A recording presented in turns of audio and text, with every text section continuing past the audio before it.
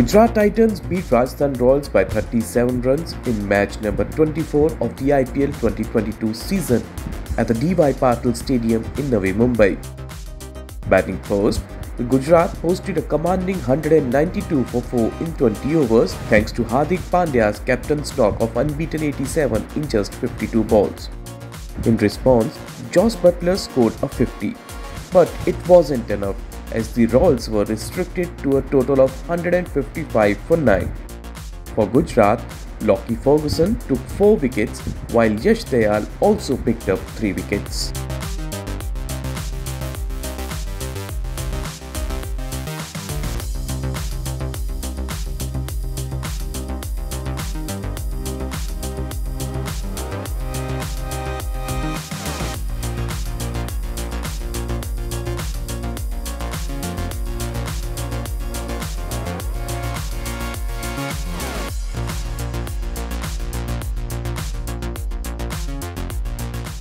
Jos Buttler gave Rajasthan a terrific start.